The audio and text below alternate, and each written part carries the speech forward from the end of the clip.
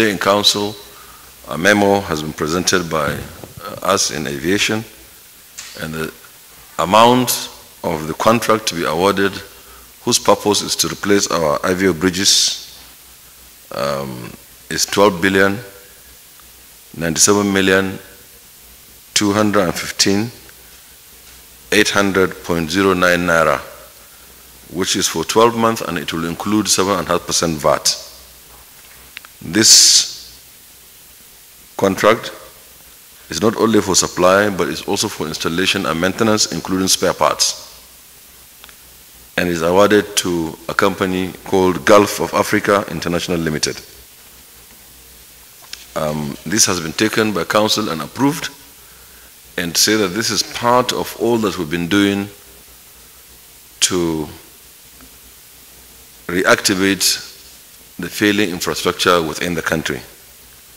And of course, Lagos being the major airport in the country, and this will make passenger facilitation easier, safer, and of course it will add value and create more efficiency within the system of that particular airport, and that this is also an ongoing program for all of our failed airports. Thank you. Right. Well, so the question regarding whether there is fuel contamination that affects civil aviation, as it were, there is none, to my knowledge, as at now.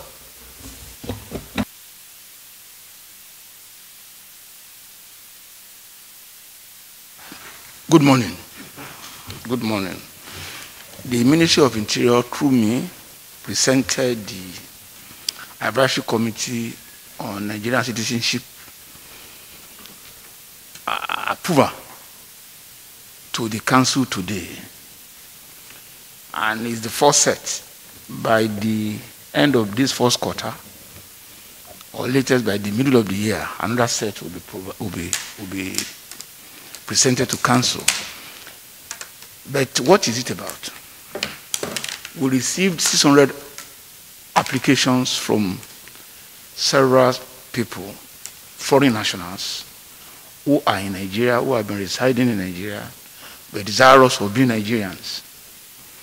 These applicants are from virtually every part of the world: Americans, North and South, Australian, Europeans, Arabs, Asians, all over. But out of the 600 applicants, the Advisory Committee approved for the consideration of the Council 280. And the Council rigorously, before the presentation, let me say, some agents of government must scrutinize these applicants. The agencies are the Department of State Security, the Foreign Affairs Ministry, the Immigration Service, Nigerian Immigration Service, and the state of domicile of those individuals.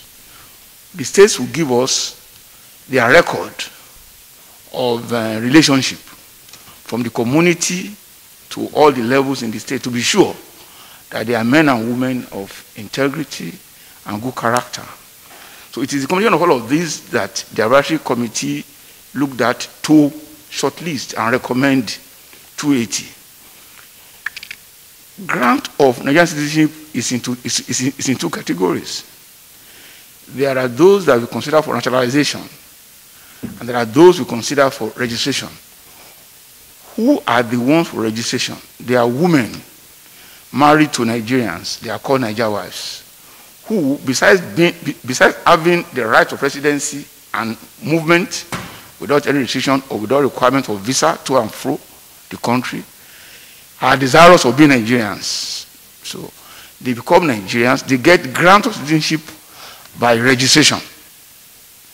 Whereas foreign nationals who are desirous of being Nigerians, but not actually being wives of Nigerians, are given citizenship by naturalization. So the number of those who are granted Nigerian citizenship by naturalization through the collection of the applications is 208. While those who are granted Nigerian citizenship by registration are 78.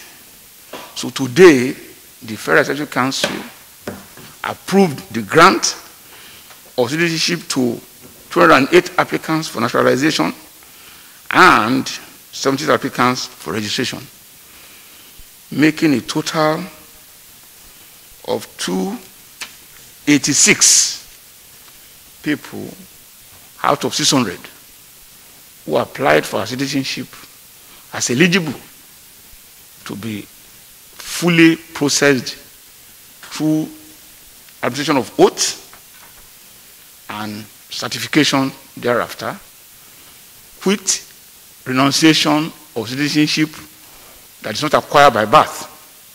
So that is the outcome of the fair consideration of a memorandum today. I thank you.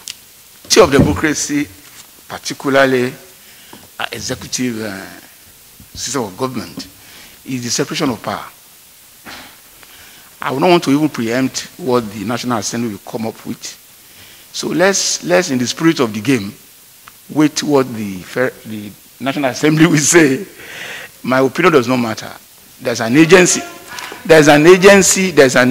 of federal government that is doing its own lawful service to the Nigerian people, and I don't believe that agency is either lacking or shirking those responsibilities. So let us await the outcome of the debate at the National Assembly, and we will get to it when and if that motion of bill is approved. So I have no opinion than to say that democracy permits everybody to air their own view, advance their own interest, and let's see how it plays out.